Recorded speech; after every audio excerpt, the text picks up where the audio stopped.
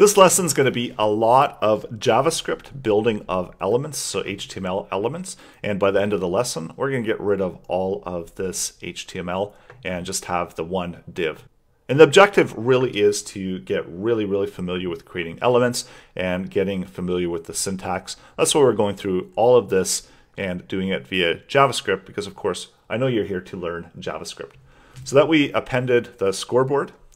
So the next element that we want is we want to have basically kind of an area here that we might want to have a table. And then here we've got the dealer's content. And we've got within here, we've got a score for the dealer. We've got dealer cards. So this is going to be where we're going to place the dealer card. And then the same thing for the player. So player score, player card. And then an area to provide a message for the players.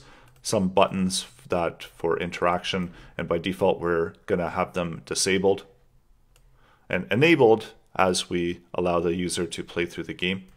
And then we also have a message here for the player, so amount of cash that they have left, and input a number for their bet amount, so it's going to be an input field, and then a button for the bet amount. And then eventually we're going to attach to the buttons, we're going to attach the ability to have event listeners. So all of that is still coming. And for now, let's create a quick class, and we're going to call this one button, so that we do have a button class that we can attach to the various buttons. And this is going to be a very basic button class. And we'll do a display inline block. And of course, if you want to, you can do all of this with JavaScript as well. But it's going to be a little bit more complex and quite a bit of repeat of the code.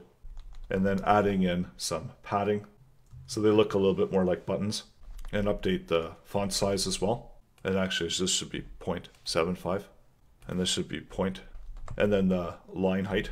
That's enough styling for the buttons.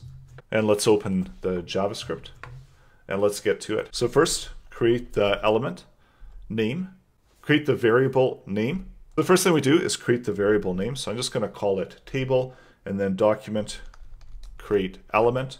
And the element that we're creating is going to be a div. And then game dealer. This is going to be where the dealer's contents are. So once again, document create element and create an element div. And then dealer cards. We're going to do a very similar naming convention for the player content. So document. And make sure that when you are naming them, they are something that makes sense, because we are going to need to be able to update these elements and select them. So the more semantic the names are, the better we're going to be able to work through the game. So we're going to not always have to go back and check. And you might also want to comment to ensure that you know exactly what we're expecting within this with this element. So dealer cards, and updating the text content. And it's going to say the content here. So this just says dealer card. So add in dealer card. And we also need one for the score. So this is the dealer score. And we'll create an element for this one as well. So create element. And we'll just make them all as divs. And we can apply styling as needed. So we're setting the game dealer score, and the initial text content, just as we do in the HTML example. And I can save that. So we obviously haven't added any of this content yet to the, down at the bottom, we've got game main, and then using append, just as we saw earlier, we're going to append the game table contents. So you can save that. And then over here, let's do the game table append, and append the various elements that we created. So we're appending the game dealer. And occasionally you'll have to go back to the HTML just to make sure that you've got the structure right. So you've got that main ID object. So this is going to be represented here in the parent. And then immediately underneath there, we've got that score that we've already added in. And then within there, we've got another element here, just another div. And that's going to be representing the table. So all of the content within table is going to go in there. And then we've got another one that's just going to represent the dealer content. And this is where we've got the dealer object. So that's represented in there. So we need to add in within the game table, the game dealer. So we've got that added there. And then going back, we've got another one where we've got another element there for the score. So within the score, we've just got the dash. But we also see that within the score. So when we go game dealer score, there's also a class called score. So you can add in class in a number of ways. You can use class list if you're just adding in one. And if you've got multiple element attributes that you want to, you could do class as an attribute and then class and then the properties of that attribute. But in this case, we only have the one. So we're going to use class list and then add, and adding in a class of score. And we also need to append to the game dealer this dealer score content. So using append once again, appending game dealer score into that element. So save. And we can see we're already starting to look more like that. And then the next one is we've got the dealer cards.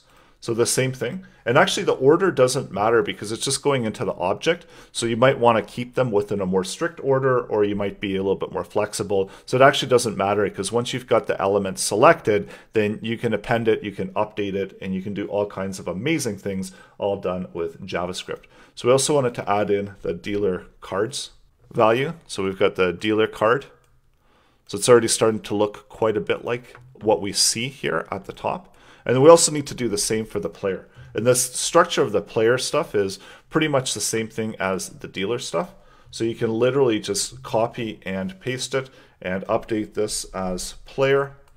And instead of dealer cards, we can just use player. So I'm going to copy and paste to save some time. So this is player cards, player cards, player cards, and we'll just write the word player card just to match with what we have down here. And instead of dealer score, we'll have player score. So we have real consistency in how we're naming it. And then when we're doing the appending, we're going to append everything the same way.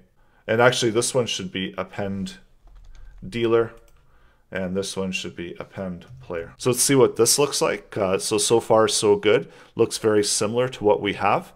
I'm going to make it bigger so that we can take a better, closer look at the contents of it. So within the game ID, and this one, we have the same structure. And then within the next div, we've got the first div, and open that.